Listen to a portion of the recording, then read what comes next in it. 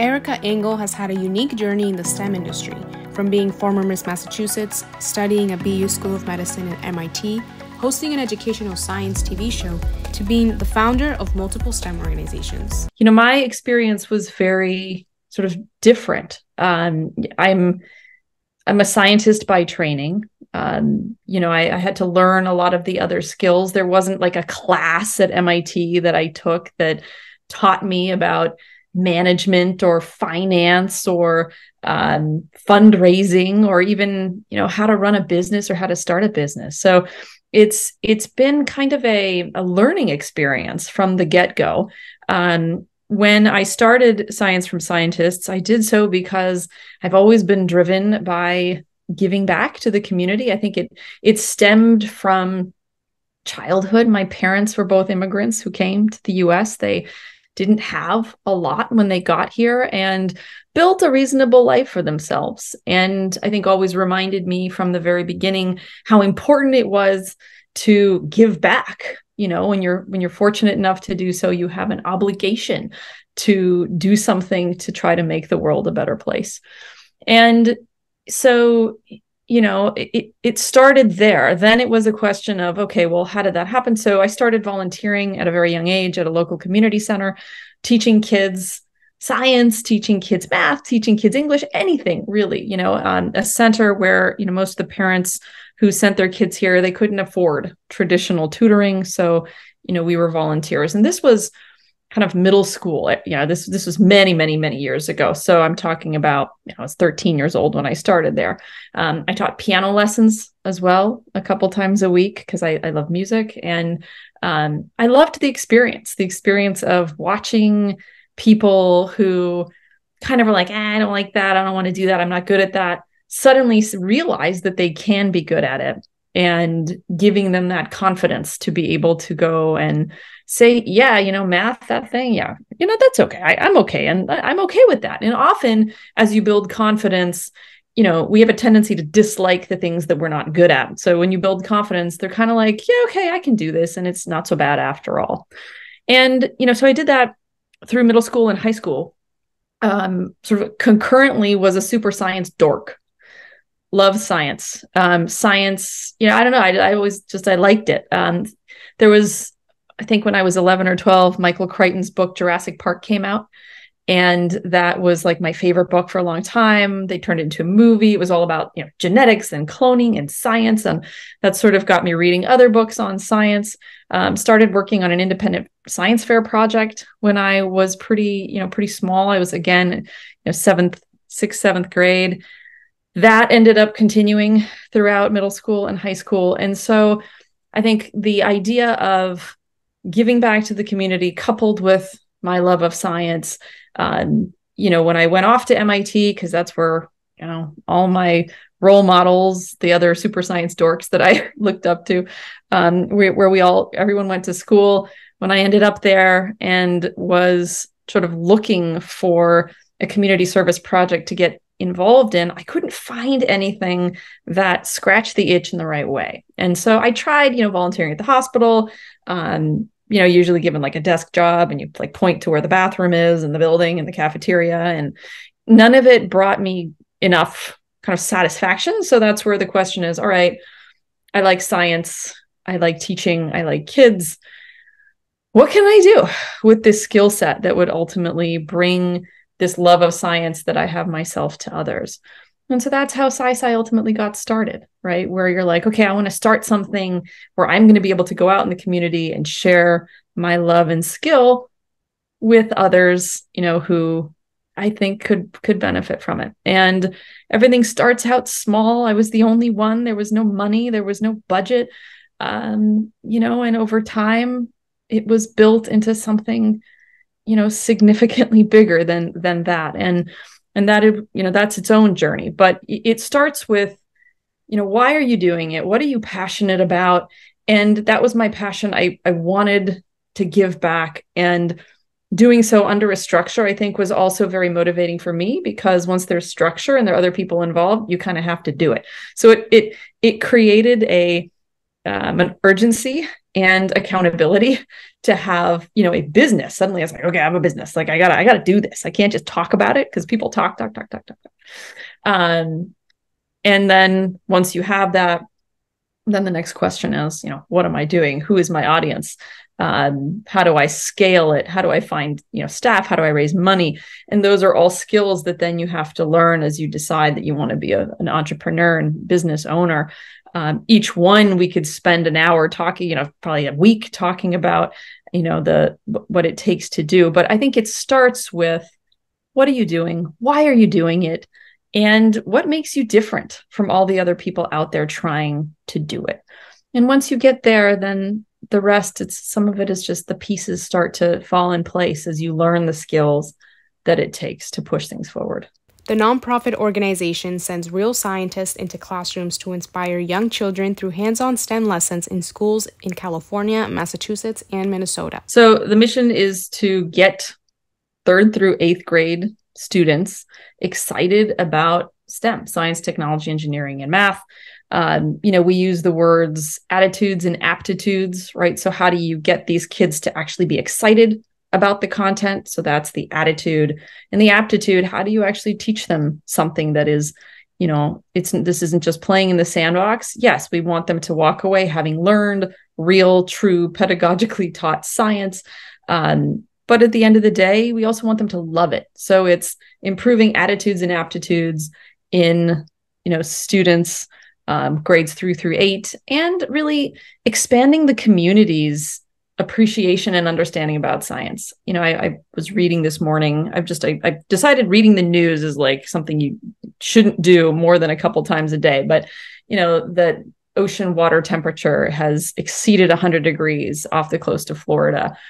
Corals are dying, fishes are dying. Like, we have serious global issues, pertaining to the environment, pertaining to healthcare, and there's just pick a topic. And science is the answer, So how do we get the community, the children, their families to appreciate the significance of what this is and how important it's going to be to the survival of our planet? So I think it's, get them to like it, be interested, pursue it, teach them real science that they can sink their teeth into, but also just increase community awareness, because I do think that, there are people who just don't know, they don't understand why this is important. So, SciSci goes into schools to do work, but we also are in the community at Red Sox games or at Disney, or right, because there's a larger population of people, many of whom are not educated and do not know why this stuff is important. And how can you open their minds to this and, to get them to understand why science is so important. Their focus is elementary and middle schools due to the shortage of science teachers, the lack of hands-on labs available, and the limited exposure to professional role models in the field. I think that depending on which community and the demographic, like I said, a lot of people don't understand what careers are out there. What does a scientist do? Maybe they've never met a real scientist. If you live in certain communities, you don't have role models who are even doing that. It's not even brought to your attention that this is a career that you could even have. So I think there's bringing live, real, scientists with real lives, and diverse personalities and backgrounds, bringing them into the classroom to show, like, this is what a scientist does. This is, and these are the career opportunities that are available to you. Teaching real science. So again, many of the schools that we work with are struggling. The classroom teachers are not scientists by training, by background, especially at the elementary school level. And they will often say that they need help. They don't have the experience themselves to be able to bring this topic to life. So, they'll Xerox stuff from books, or they will do things that don't always ignite that fire. And they will say that. And again, it's not their fault. It's just the way that the system has prepared and trained them. They're expected to teach everything from, humanities to math to science to whatever else is on their plate.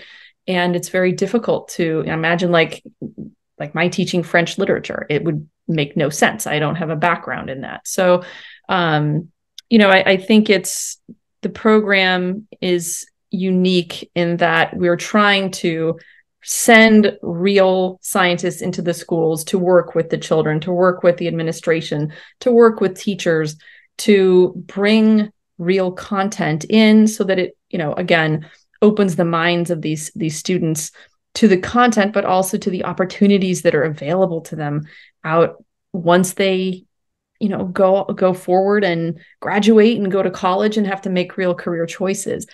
I do think that as a society, again, when we talk about the STEM crisis, not enough people are pursuing STEM careers. So there isn't a pipeline of individuals in the workforce. So, like a biotech company will say, well, we can't hire, people who have this skill set. We can't find them. Or programmers, like computer programming. It's like an absurd, I am a huge proponent of telling everyone, go become a programmer, because they get out of college, make a ton of money, and are incredibly highly sought after. So, there's a challenge where employers can't find the proper talent that they need in order to, keep our world going. So I think, SciSci's mission and purpose is to, of course, try to get everybody to want to be a scientist, yes, but also to just enlighten students about the opportunities that are out there, encourage them to at least take a look at it, and then to walk away from the program with an appreciation of some of the softer skills, things like communication. People think you're a scientist, you're a crappy communicator. It's not the case. You have to learn how to explain to people what you do and why it's important. So again, teaching them teamwork, how to work in teams. Why is it important to be able to, divvy up responsibility? Well, because the more responsibility you have, you can't do it all yourself. So there are these softer skills, critical thinking, communication, teamwork, problem solving, whatever else.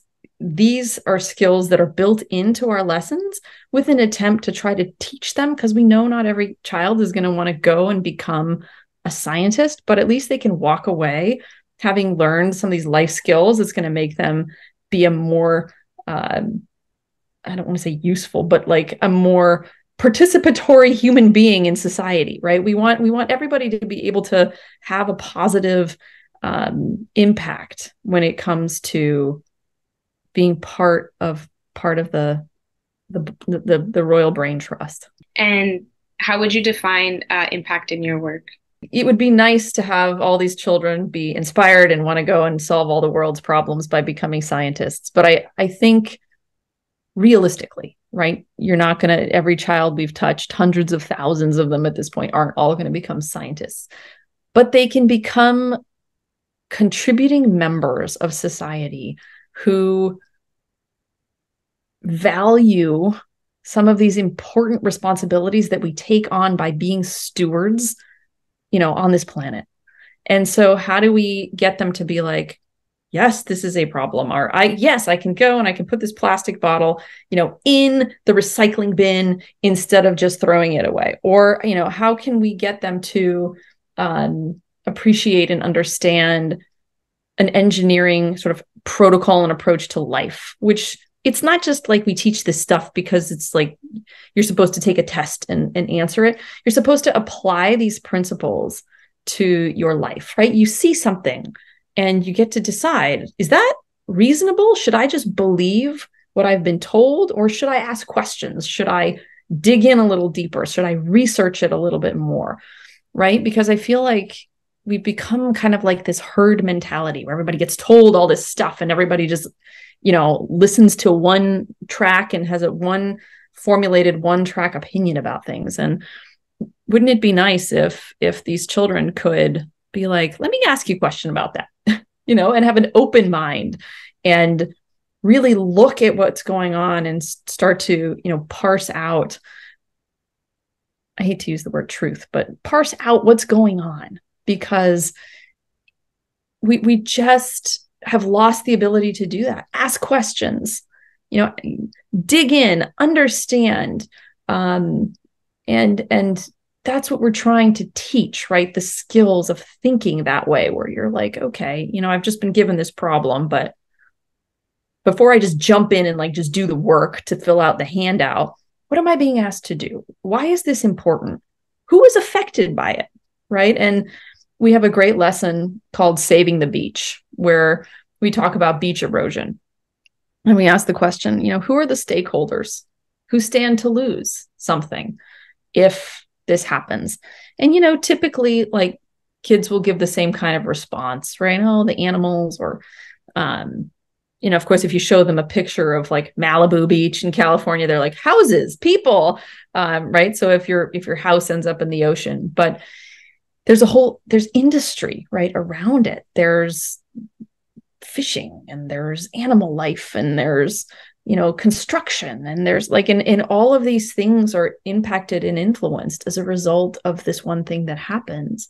And it helps them to understand it's not so simple to just say, oh yeah, it's just the animals, or it's, it sucks for those people who lost their homes, but it's an entire industry supporting it that is affected. And again, teaching the ability to think that through, I think, is extremely important in this day and age. The goal is to change the narrative of the STEM crisis and continue bringing in more children to join Science from Scientists. I mean, our goal right now is to scale the organization. So last year we were in 101 schools. There were about 13,000 children in the program, not counting some of the partnerships. So when you start adding in like Disney and Red Sox and stuff, the numbers obviously skyrocket, but it's a different kind of engagement because it's more of a one-off. But, my goal is to try to bring as many children as possible into the program. So, whether it's expanding to new regions, whether it's growing in the current regions, and, how do you bring science to the forefront of, it's been very tricky. Science has been highly politicized in the last, really even more so in the last 5 years, but it's always been sort of politicized. And it's very tricky because so many of the important topics that need to be addressed, right? I mean, our planet is burning. I mean, it's just an example, just because it's in the news all the time, right? How do we get people to understand this is important? And how do you take it away from being a political issue to just being one? It's like, look, we're all affected by it. I don't care about your politics. This is relevant. This is your life, right? This is our planet. We all live here. So, again, how do we reach audiences that are hard to reach, but in many ways might need our services more than others? So, how do we get this out there? How do we reach more people? And we've talked about doing that through, virtual programming, through programming with, some of these more, again, I call them one-off, but like, a science day at the Red Sox or a science show at Disney or whatever, because at least in that moment, you have lots of people's attention and you get them thinking about it. So, I think my goal is scaling. How do I scale this thing to make it bigger, better, and, reach more people in a more impactful way?